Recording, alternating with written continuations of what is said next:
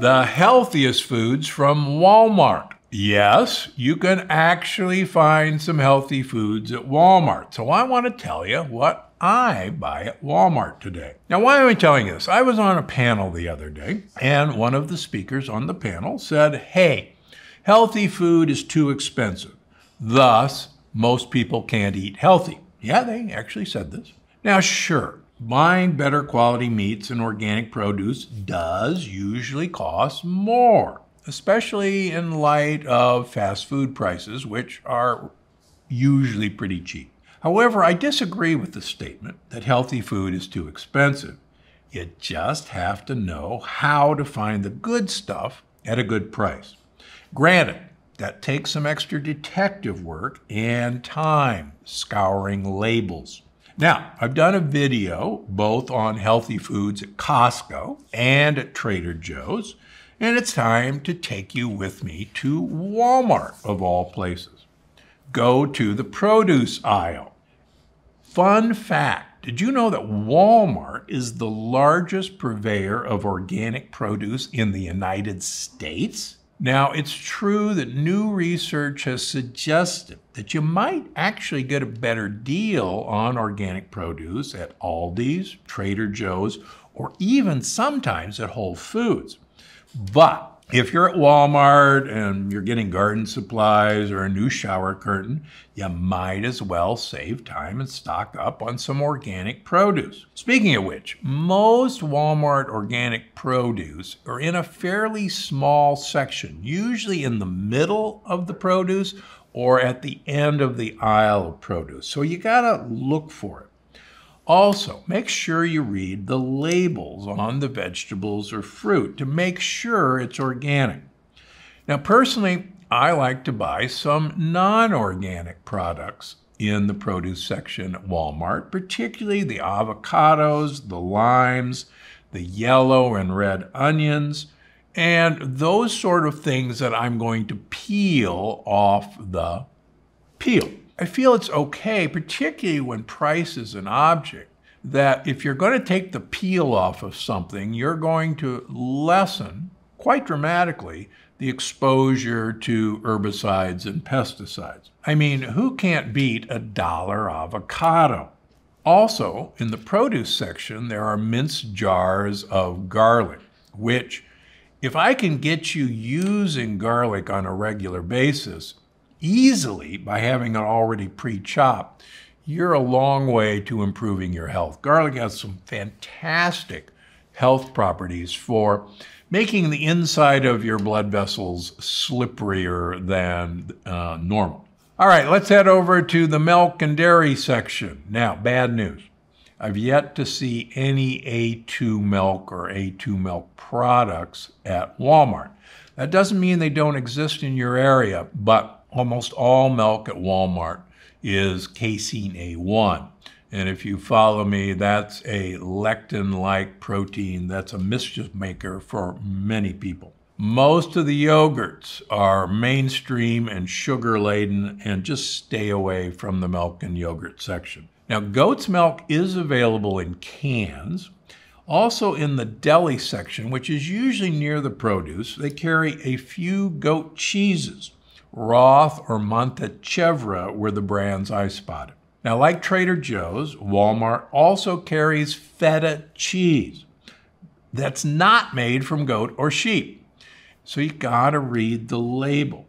And please, just because the cheese says Brie doesn't mean it came from France.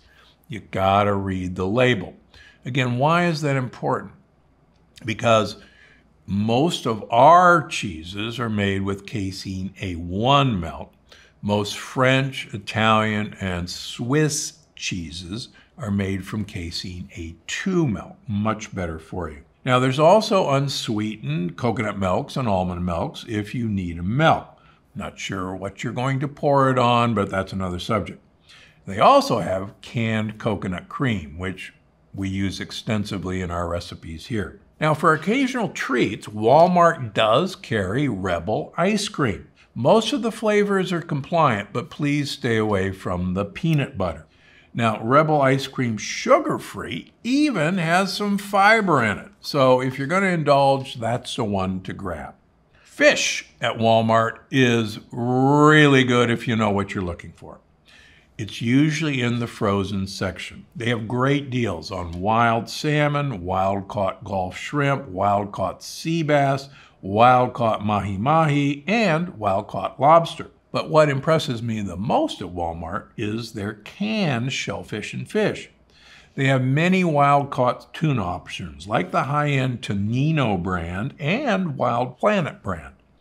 There's also wild-caught salmon in grab-and-go packets, great for road trips or airline travel because they're trying to kill you on the airlines. There's also mackerel, sardines, smoked oysters, caviar, and clams in cans. Now, as far as beef, lamb, pork, animal options, there are no good options for you at Walmart. There's not even an Italian-made prosciutto. Remember, you are what you eat, but you are what the thing you're eating ate. All Walmart carries is industrial poultry, pork, and beef.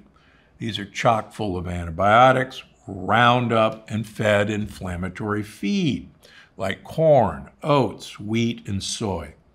Please avoid at all costs any animal products at Walmart. How about prepackaged goods and snacks? Now, I'm sorry, healthy prepackaged snacks like chips and crackers are not available at Walmart. But there are jars of okra, just avoid the sugar one, and hearts of palm.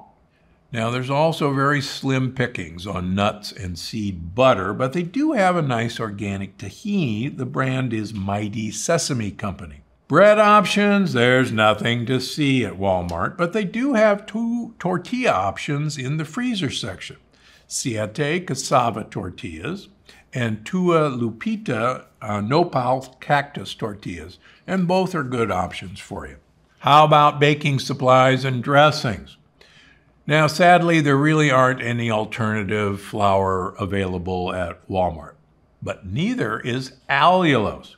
Now, as you probably know, allulose is my preferred sweetener of choice. Yeah, there's stevia at Walmart, but if you gotta have it, you're better off going on Amazon looking for non-GMO allulose.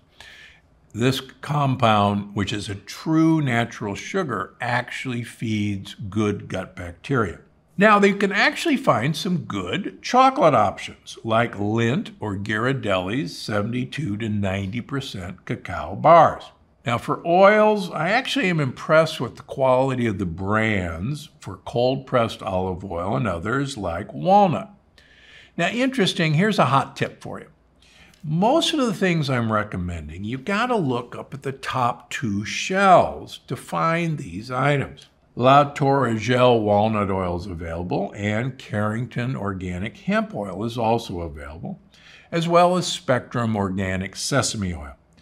Look for the ones in the glass bottles. Also, they have some excellent organic glass bottled olive oil, like California Olive Ranch and Cola Vita. Preferably look for the single origin olive oils from these companies.